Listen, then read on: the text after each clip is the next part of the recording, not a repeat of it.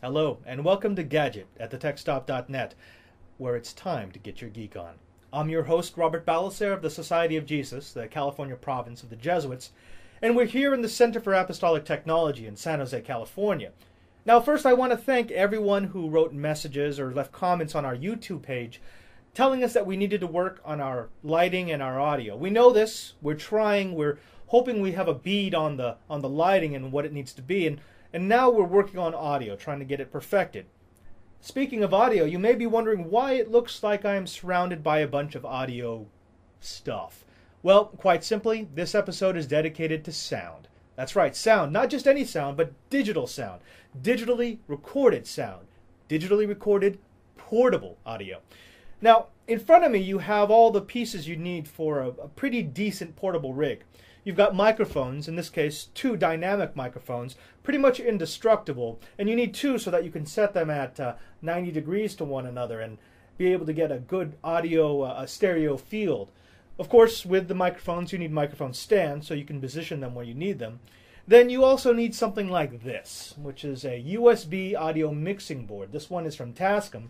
It actually has pretty decent audio, and it has a lot of features for mixing your sound up and down. Of course, with that, you're going to need a laptop in order to record your stereo or 4-track sound and all the cables that would be associated with it. Everything from microphone cables to power bricks, USB extensions. Now, this is a very good setup. In fact, this is incredibly flexible. This will go anywhere you need it to go, record anything you need it to record, and it will do it at a pretty decent price. But it's not the simplest. For that, you can either go with something like this, or you can get something like this. This is the Zoom H4 from Samson.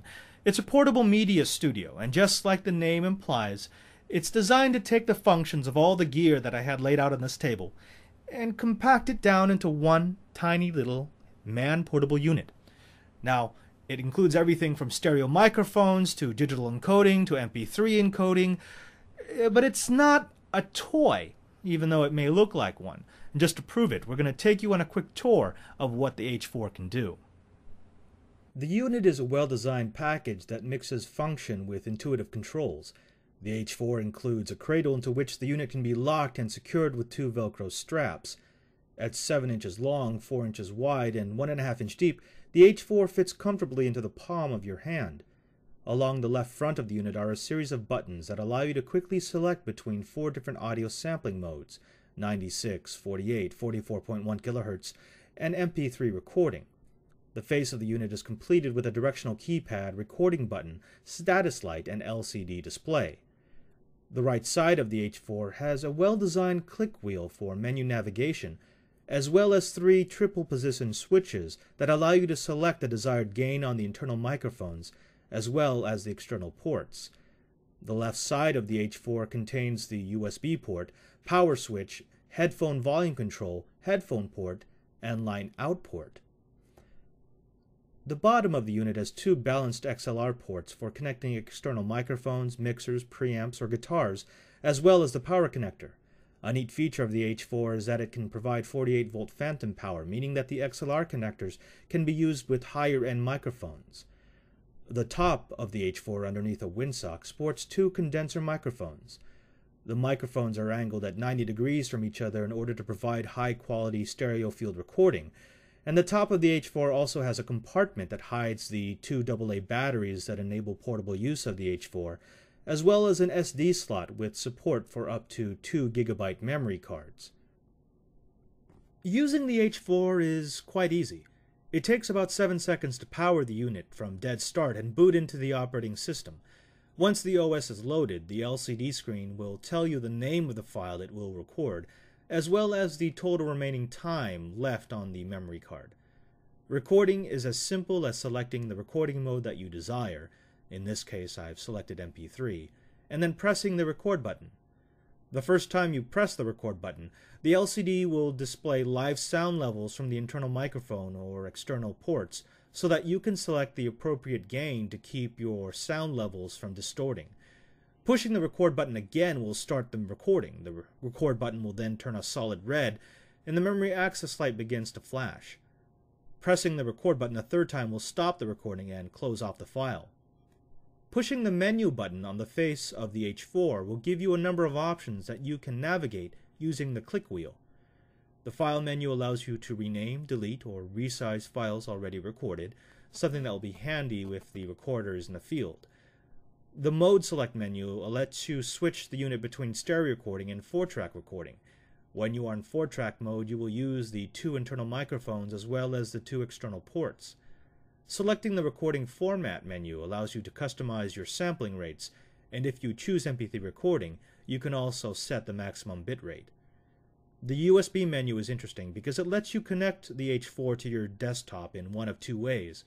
In Connect to PC mode, the SD card will appear on your desktop as a removable storage drive. In Audio I/O mode, the H4 will act as a USB stereo microphone. That's a very handy feature for those who do computer editing of audio or video dubbing. Pushing the directional key down will give you access to the input menu. Here you can select everything from mic input to audio levels. You can also enable an audio monitor through the headphone port, enable auto gain for the microphones, select a particular external mic profile, toggle compression limiting, and turn on or off phantom power. The best thing about the H4 is that a novice can literally be recording high-quality audio in 2 steps, while an experienced sound engineer can fully customize the recording options as needed. So a few final thoughts on the Zoom H4. For what it is, a portable media studio, it's incredibly competent. It's not going to replace a dedicated studio or high-end digital recording equipment, but the portability combined with the ability to record in WAV or MP3 formats, to do limited in-box mixing, to do 4-track recording and have a built-in stereo microphone sets it apart from any other device in its class. In fact, I'd have to say that this is the best recording device for this price, about $200 US, and that there's nothing that even comes close to matching the capabilities. Now, our only downside was the recording time on battery, which by our test lasted about 3 hours. That's not a real limitation unless you're doing incredibly long field recordings where you have no access to AC power or to a change of batteries, but for most of us that's going to be just fine. Who is this for? For the audio enthusiast, for someone looking to record a podcast, or just someone who wants to do portable field recordings. The addition of the stereo microphones in addition to the XLR inputs means that it's a very competent device for those who want to take it on the go and maybe do some recordings of bands or plays or musicals. Pretty much anything that has to do with audio will be well suited to the H4.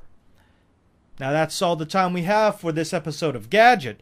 If you'd like to know more about the H4 or other Samson technologies, look at the full review at www.thetechstop.net and click on the Gadget tab.